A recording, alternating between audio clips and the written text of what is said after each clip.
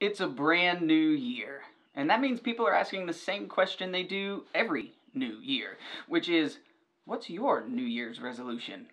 Now, have you ever thought about having a New Year's resolution for your pets? Let's investigate.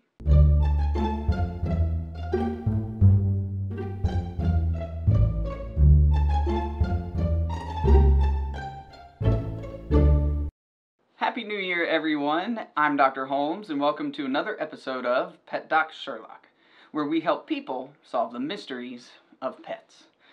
And it is a brand new year. It's that time where people start thinking about the year before, what went well, what didn't go so well, and what they want to accomplish in this coming year, what they want to see happen.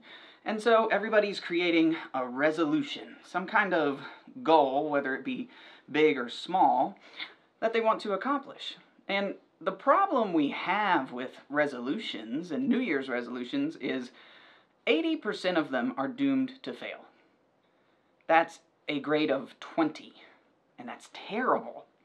And I mean, they fail for numerous reasons. You may set the bar too high. You may come out of the gate strong and then just burn yourself out before you reach the goal you wanted to get to. I mean, the list goes on and on and on, but inevitably, most of them fail. And the reason for that is likely because people get so focused on the end goal and that they're not getting there quick enough, or it all of a sudden seems so much more difficult than it did at the beginning of the year, and so your attitude and your drive just fizzles out. Well, instead of focusing on the end goal, I'd like to focus on small steps to get there. So let's say you want to lose weight for your resolution. Instead of thinking, all right, I'm going to lose 20 pounds, and that number's in your head, 20 pounds, 20 pounds, 20 pounds. And after 3 months, you've lost 2. You're not going to be too thrilled about that resolution, and it's just going to peter out. Whereas instead of thinking about the end goal, you say, okay, I want to lose weight. It'd be great to lose 20 pounds, but I'm not going to focus on that. What does it take to lose weight? Well, it takes a better diet, takes more exercise and more focus and maybe more sleep.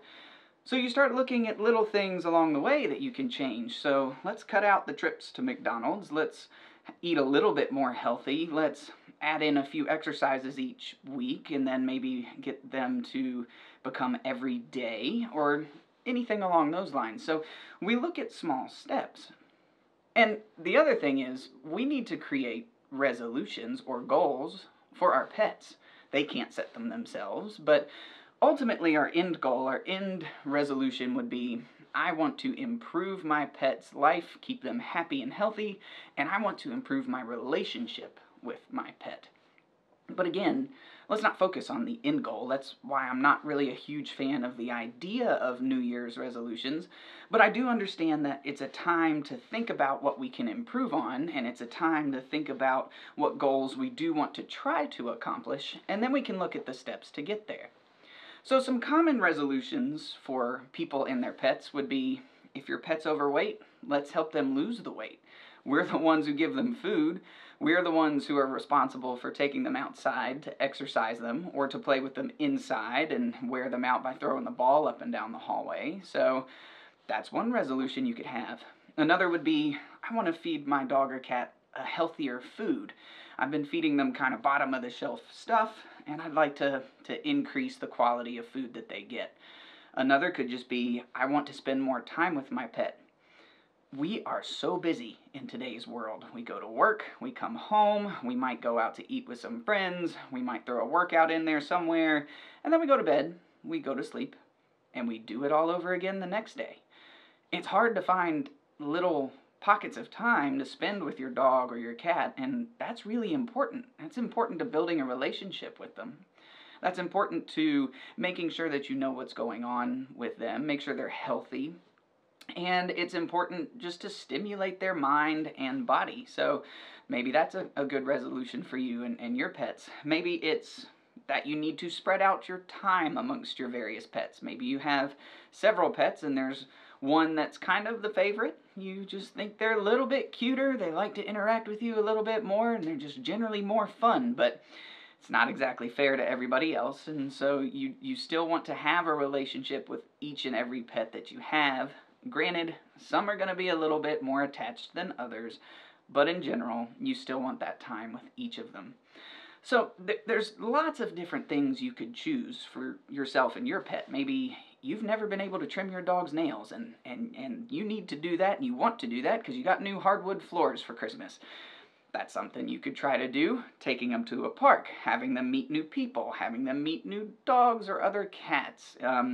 You name it. You need to pick a resolution or goal for you and your pet that will just keep them happy, healthy, and enhance the relationship that you have with them and build upon the foundation that you already have. So when you're thinking about what you want to accomplish this year, don't forget about your pets. They can't set their own goals. They can't set their own resolutions. It's up to us to do that for them. So I hope that this has been kind of fun and helpful and given you something to think about. As always, the ultimate goal, the ultimate resolution is to keep your pets happy and healthy. So until next time, thanks for watching.